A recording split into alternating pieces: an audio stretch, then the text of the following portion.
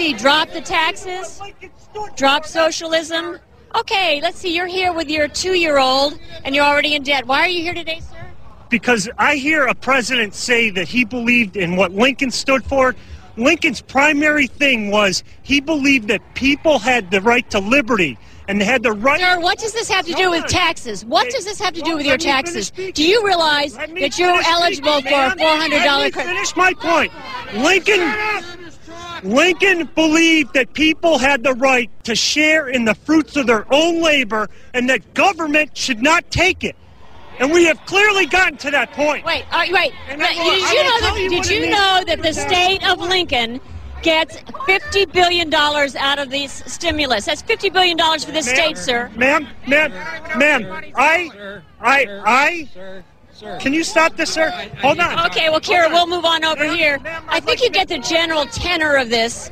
It's anti-government, anti-CNN, since this is highly promoted by the right-wing conservative network, Fox.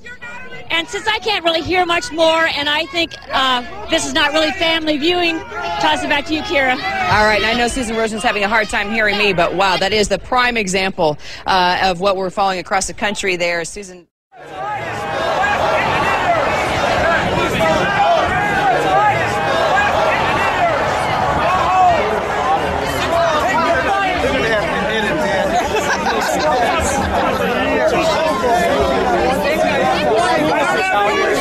CNN, because it doesn't respect us.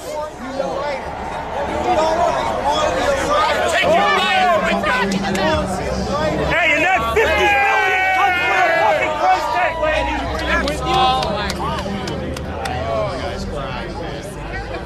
That's all. Not representative of most people out here. There aren't that many scientists that have Hitler and Obama.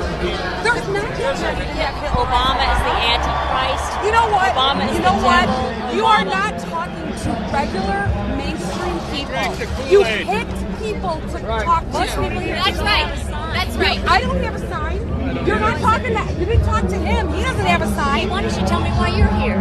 We're here because we are sick and tired of the government taking our money and spending it in ways that we have no say in. We have no say whatsoever. The government is being run by the Federal Reserve Bank, and they are getting all of our money.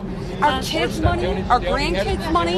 It's not fair. What if someone said to you, well, your elected officials voted for this stimulus package? They all need to be thrown out. They're all Congress. It's not just, this is not just Democrats. It's not Republicans. It's all of them. All of them. It's Congress.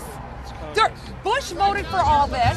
Obama voted for all of it. It doesn't really matter to you whether it's Republican or Democrat. Absolutely not. And most people who are here do not believe that it's just the Republicans or just the Democrats. And what group are you with that brought you out here? Hey, you want to hear I'm the a truth? suburban, self-employed woman. I don't have a group. No, I mean, how did you find out about it then? Oh, it's all over the news.